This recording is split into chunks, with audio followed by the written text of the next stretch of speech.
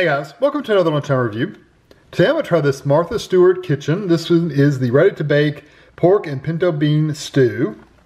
It is pork shoulder, pinto beans, and poblano peppers simmered slowly together in a hearty stew. A dash of apple cider vinegar adds brightness to the dish. It is 9 ounces or 255 grams. It says from Martha's kitchen to yours. It looks pretty good. I like pinto beans and I like pork, so we'll see. We bought these at Kroger. It was $7.25, which is a little on the high side for a meal, but you know, we'll see what it's like. 210 calories, which is really good. I think the calories are excellent. There's your other information for you. You can calculate whatever you want from that. There's some stuff. Add a dollop of sour cream. Don't have any of that, but you know, you could if you wanted to. So you can bake this in the oven. There's the baking directions if you want. Of course, we don't do baking. We don't do ovens. We just do microwave ovens, but there's directions if you want. So for the microwave, we're going to remove the tray from the carton, peel back the corner of the filmed vent, place the pork and bean stew in the center of the microwave directly on top of a microwave-safe plate. I figured out why that is, too. Away from the walls. If it has a metal shelf, remove it. Aluminum tray is microwavable. This tray in here is like a metal tray. Cook for 4 to 5 minutes on high. Note, heat only 1 meal at a time. Use cautious pan, may be hot to touch.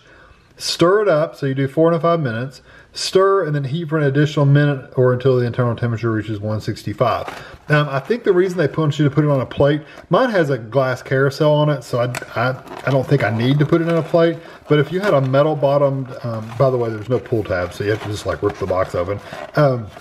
If you had a metal bottom on your microwave, it was just a microwave without a turntable, this metal tray would arc really bad in your microwave. It would like literally arc over to the metal edges. So I think that's why they want you to put it on a plate, is so it doesn't arc on the bottom of your microwave. Since I've got a turntable, like I said, I don't think I need it, but I don't know.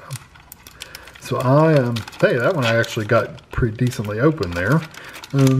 There it is, kind of what it looks like. So I'm gonna get this in the microwave and I'll be back when it comes out.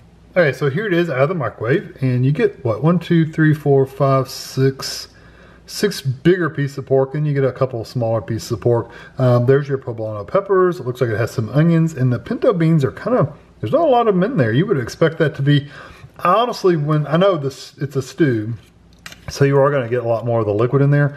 But you know, beans are pretty cheap, and I was expecting a lot more beans in there than it has, but it really doesn't have a lot of beans in there. I'm surprised.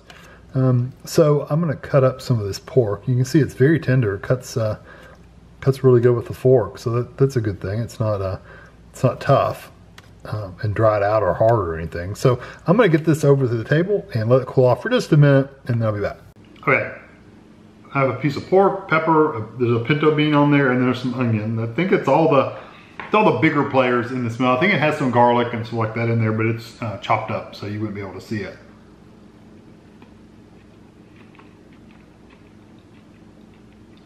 That pepper has a really good flavor, and it's cooked well, so it's more of a tender texture than a crunchy. It's got a little crunch to it, but it's mostly just a tender texture. Let me try the pork by itself.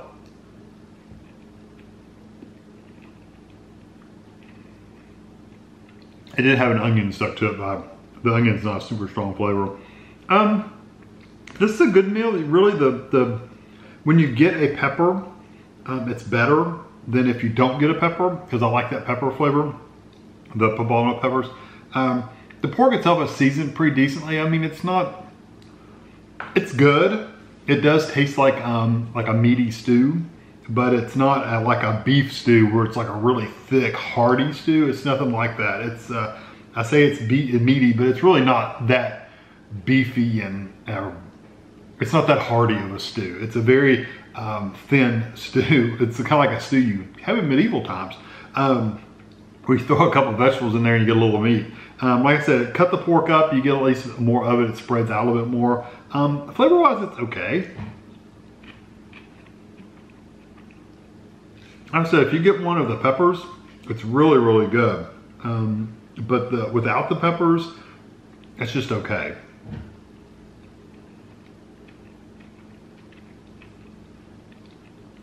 Yeah, you're getting most of just the, we still get a little bit of a pepper flavor, but it's not as good. It's more, I don't know, it almost has a little bit of a bitter flavor to it. I don't know what that is in there. Maybe it's the the cooked down version of the pepper. I don't know. It's just okay. Whatever seasoning they're in there that are used in there to braise the pork.